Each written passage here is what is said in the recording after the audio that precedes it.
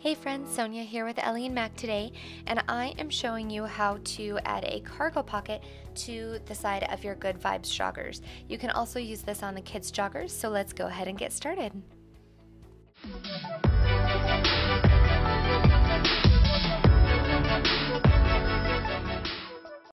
First thing that we're going to do is trace out how big we want our pocket. So I am using a clear gridded ruler to do this, and what I'm going to trace first is the actual size that I want my finished pocket to be. Now I traced this square at about 5 inches wide by 6 inches tall, and then the flap is going to overlap that top part of the pocket just a bit. You'll see that later. Now what I'm going to do is, because I want this to be my finished size, I'm going to go ahead and go in and add my seam allowances. So I'm just doing that in a different color. Hopefully that's a little bit easier to see. And I am adding 1/2 inch, even though our pattern seam allowance is only 1/4 inch, because I want some extra space to go ahead and trim those corners to make sure everything is nice and crisp. Now I'm just going to extend those lines down the extra bit of my paper because I'll use that to make the flap that goes across the top of the pocket. I do want those to be the same width. I'm just going to copy over those seam allowances from the pocket so that everything is nice and even. Here I'm just tracing the top of my pocket to make sure that I allow for the seam allowance there. And then I'm marking in the exact center of my pocket flap piece so that I can make sure that my flap is perfectly symmetrical. I marked up about 1/2 inch on either side, so I have a pretty subtle V in the front of that, and then I ran out of paper, so I'm just adding a little bit more paper so I can go back and add that seam allowance in. Now, this seems like a lot, but it really is pretty quick process. You just want to make sure that everything is nice and symmetrical. Now that we have our 2 pattern pieces, we can go ahead and cut our fabric. We're going to cut for each pocket 2 of the pocket piece and 2 of the flaps. So you're going to cut 4 of each total, because we're going to sew the pieces right sides together, and then we're going to turn it out so everything is nice and lined and perfect. And once those are all cut out, I'm going to lay them on my mat, like I said, right sides together, and you're going to sew all the way around each of these pieces, leaving a gap in the top to turn them out. So now I have stitched around all 4 of the edges, and I left about a 1.5 inch gap.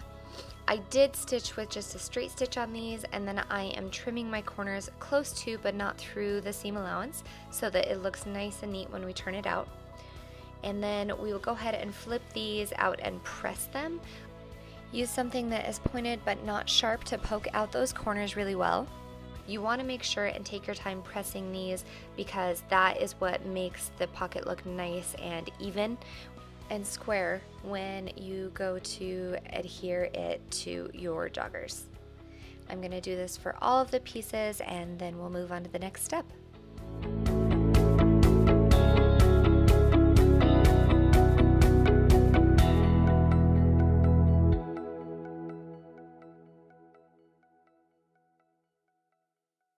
Since I'm working on black fabric, I want to show you what this is going to look like really quickly with diagrams so it's a little easier to understand. First, you can top stitch the top edge of the pocket if you would like. Then you'll pin it to the pant and top stitch at 1/8 inch along the 2 sides and the bottom. Next, we top stitch the 2 sides and bottom of the flap before attaching it, and then we'll lay it on the pant and attach it.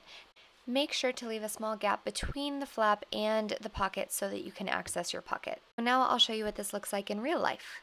Our next step is laying our pocket piece down on our joggers. Now you will have already sewn the side seam at this point so that we can attach it right over the top of that side seam.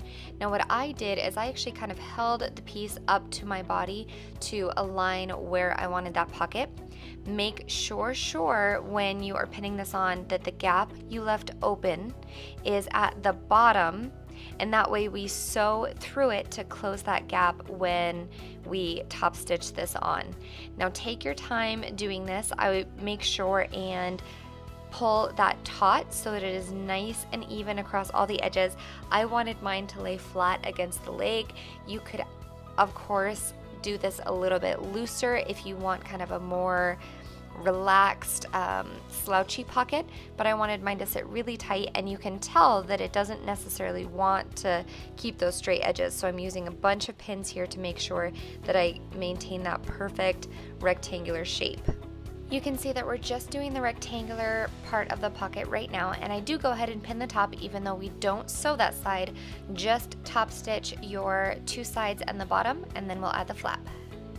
So now we have the two sides and the bottom of our pocket stitched on, and we need to go ahead and top stitch the rest of the flap before we stitch it down. So we're going to do the two sides and the bottom, leaving the top unstitched because we will stitch that when we secure it to our pants. So now that those three sides are top stitched, we'll go ahead and use the top stitching of the top of the pocket to secure that flap. I am leaving a little bit of a gap between the flap where I'm stitching and the top of the pocket so that I have room to reach in, probably about 1/3 of an inch.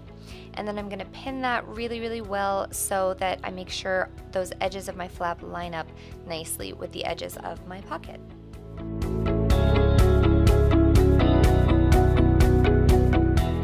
Now that is your last step, and you can assemble your pants as normal. I hope you guys try this out. Make sure to share in our Facebook group and watch our other fun hack videos. We'll see you in the next one.